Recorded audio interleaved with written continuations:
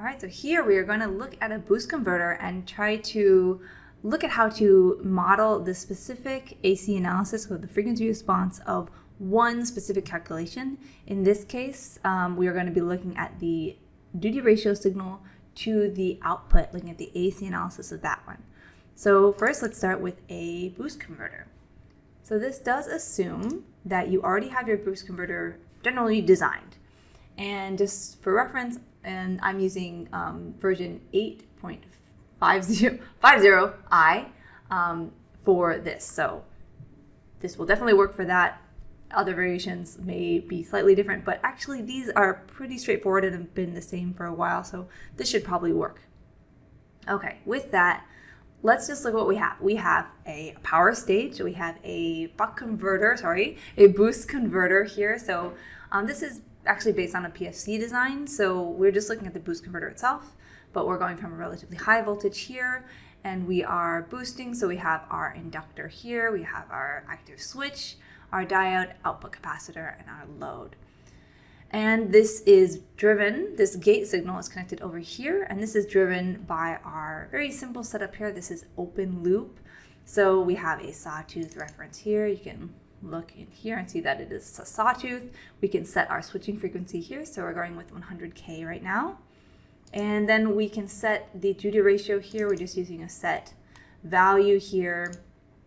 In between, it has to be in between the amplitude, so here 0 to 1, and then it's going to be driving our multi-level MOSFET driver, so you can use this to drive your MOSFET, and between this one we have 10 volts to 0. So that signal is going to go to our gate and drive our system.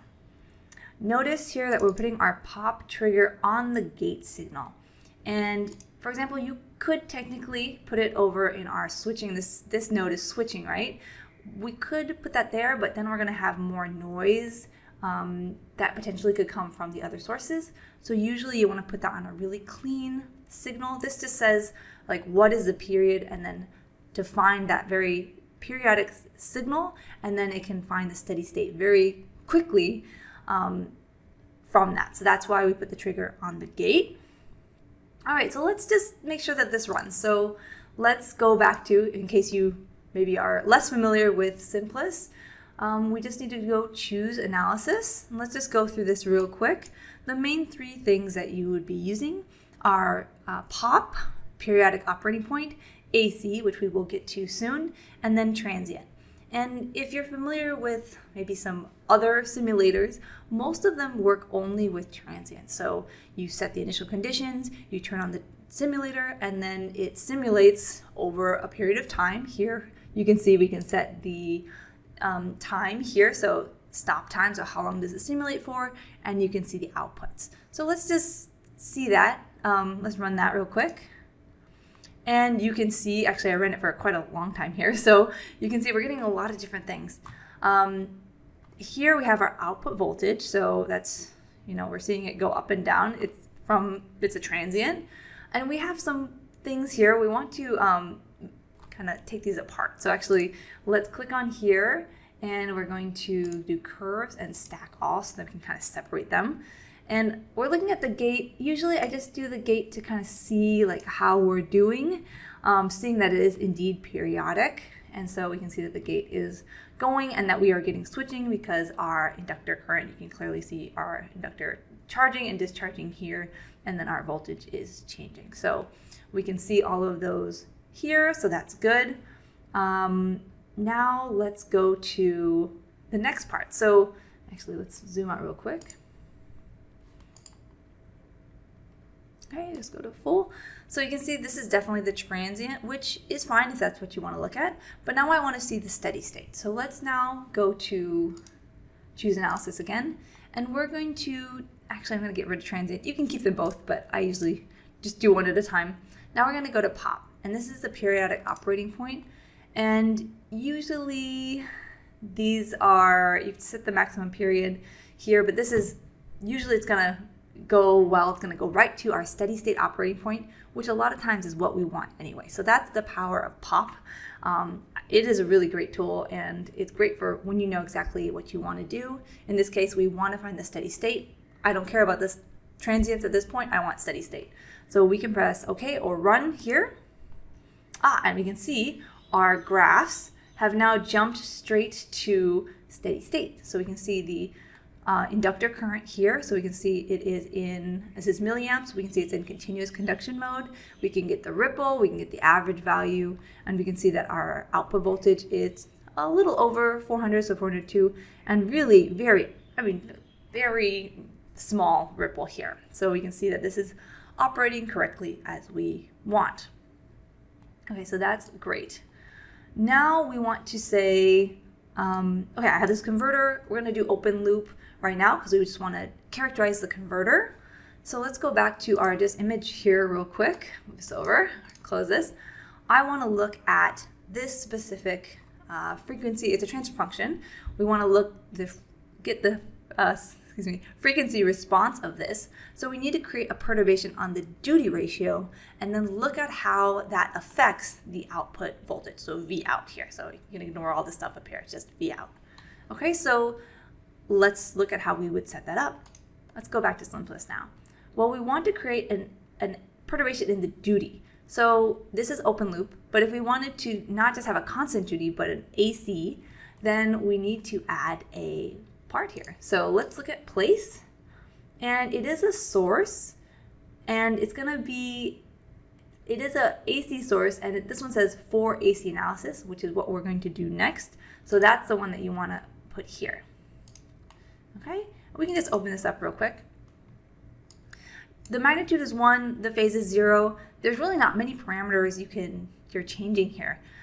We just stick with those. It actually is quite effective in making the signal automatically. So usually just place that where you want it to be.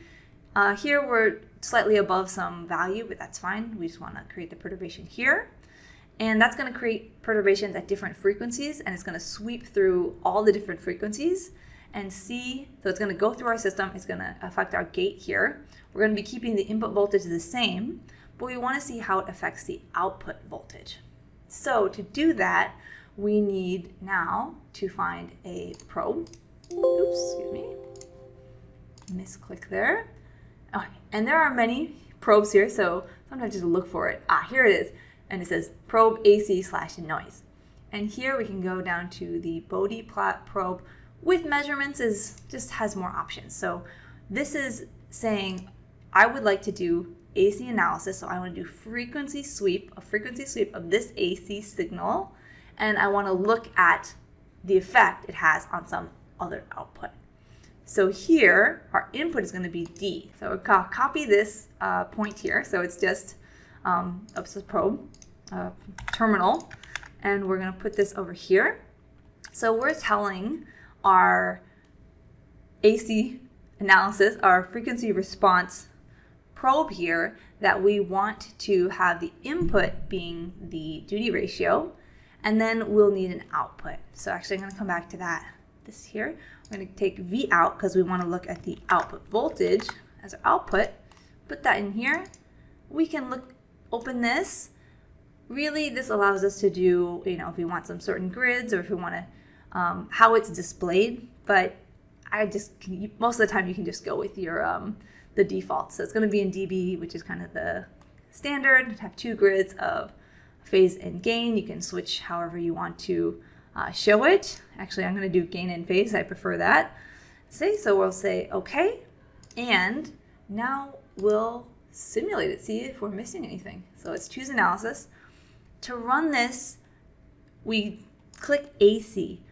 The reason that pop kind of gets grayed out here is because AC analysis will not work without pop. You need to have pop because what it's doing is at each frequency it's putting in, it's using periodic operating point to find the steady state and then looking at the amplitude, which is the magnitude, and then the phase shift, and from the input to the output. So if you can't achieve pop with your system, you're not going to be able to do AC analysis. So that's why it's important to check that pop works in your system first before moving to the AC.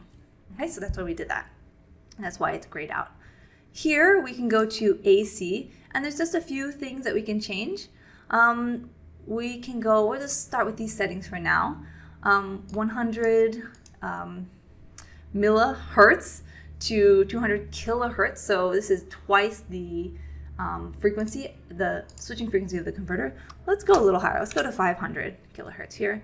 And this is points per decade. So we'll leave this at 100 and we'll see how it runs. So we can go ahead and press run here. Relatively fast. And then on the right, here we can see our beautiful curve. So we have the gain here. So we have our double pole over here, and then it's going to be decreasing here, rolling off. And then we have some higher little peaks here. Actually, we'll see them also in the phase here. We can look at the phase, and then one thing to note is that we have all these little peaks. You say, well, why do we have that? Well, that's because we're actually seeing the harmonics of the switching frequency. Usually the modeling we do only is really good up to, I think it's half of the switching frequency. So really we don't have to plot above that, but you can here if you want. Another thing we can do is actually go even lower frequency. The powerful part about the model, and this one, it's not too exciting because it's pretty consistent at low frequencies, but is that because there's no ground floor, it's not a real system, it's a simulated one, we can actually see how a very low frequency can affect the system where that is not always possible in a laboratory setting. So it's just a cool thing that you can do with simulation to understand your system better before moving it to the actual physical system. All right, so if we want to maybe see how this is, actually it was pretty quick in simulating, but if we wanted to, for example, we're running a whole bunch of these and maybe we want a larger, our system is more complex. If you want it to go faster, for example, you're just trying to like tinker some things and see the general curve, you can reduce this down to 10 points per decade, for example. We'll run this again. And you can see from the ghost of the previous one to the new one, the resolution is not quite as good. It's a little bit choppier at the higher frequencies, but it actually was quicker to simulate. So you can see how long it took, not very long. And if we want to get really high, for example, maybe we really want to see like at this peak or what's happening at these different peaks, maybe for whatever system, maybe it's more complicated than this one. Then choose analysis again. We could say 500, and then we're going to get a very, oops, it took a little bit longer to run on that one, but we can see it's a more accurate waveform here, and we can just check on how long that took to run. So that took 3 seconds instead of 1 second to run. So that's just what you can do with that. And then here you can then analyze your system. If you want to change parts about your base plant, then you could go around and tailor your values for the capacitor, inductor, or other parts of your circuit to affect this curve before moving on to your control loop. So I'll stop this tutorial part right here and we'll move on to the loop in a future one.